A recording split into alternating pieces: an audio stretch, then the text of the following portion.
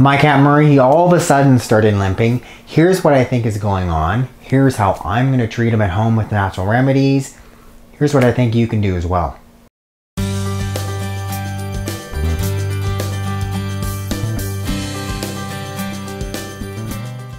Hello, welcome back to my channel. If you're new, welcome. Click up there to subscribe, hit the bell to sign up for notifications. And then I encourage you to sign up for my brand new cat health and nutrition webinar, what to feed your cat, what not to feed your cat, and my most important cat natural remedies. You can click the link in the box below for more information. This is my cat Murray. Yesterday he started to limp, like kind of mid-afternoon. We noticed this marked limp in his right rear.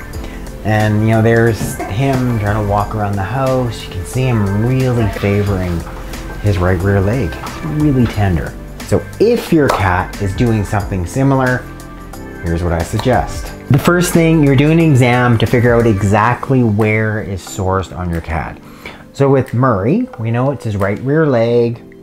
I'm gonna pull his leg back. Seems okay. I'm, extending his hip fully. Doesn't seem too uncomfortable, right, Murray? I can move his knee back and forth. How's that, Murray? I'm just gonna pull your knee, and Murray will let me know if it's sore. I want you guys to do much the same thing. Your knee's okay. I palpate down the leg. Let's see. So femur's okay, tibia, fibula, it seems okay.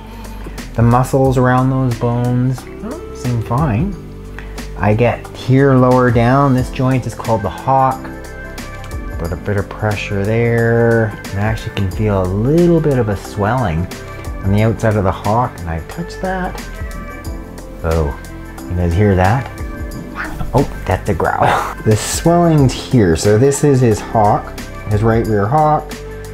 There's definitely a palpable swelling here. It's pretty sore. Next, I want to take his temperature. If he's got a puncture wound, he should have an infection, bringing up his fever. Murray, we're going to take your temperature and let the world know. Yes. Oh, what a nice kitty cat. I just need to know, do you have a fever or not? Murray's temperature, 39.7. He's got a fever. Ideally, you would then clip the hair around where the swelling is to confirm, one, that there's an infection. Likely you're gonna see some type of puncture wound. I'm not gonna do that on camera because, one, I need someone else to restrain Murray. He's just too difficult to do things by himself. And two, it's a little bit uncomfortable.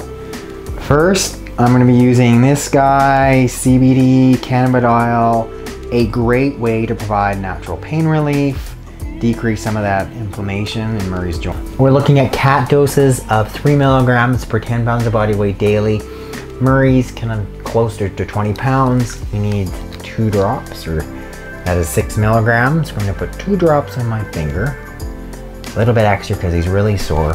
And all you need to do is just rub it on your cat's gums. There, Murray. We're rubbing on your gums. And it's fine if you give a little bit more than the suggested dose. It's CBD, cannabidiol. It's super safe. You're not gonna overdose your cat by giving it. And when they're really sore like this, it's fine. You want him to be more comfortable and not in as much pain. Next, something that's gonna help fight all that bacteria that's multiplying just under his skin. What am I gonna use? It's this.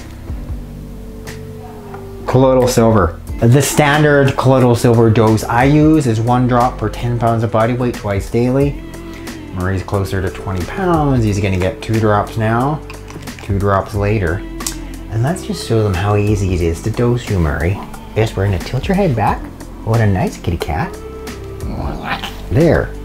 A couple little, maybe a little bit more than 2 drops, and that's okay. You've got a pretty nasty infection, and we're gonna repeat that again tonight. I expect Murray to be improving within 48 hours, and if that's not the case, then he's gonna need to go into the clinic, get himself on some antibiotics.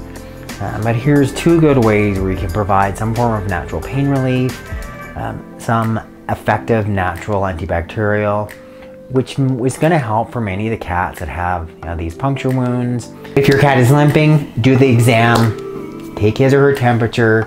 You think it's an infection, some type of natural pain relief in the form of CBD, natural antibiotic in the form of colloidal silver.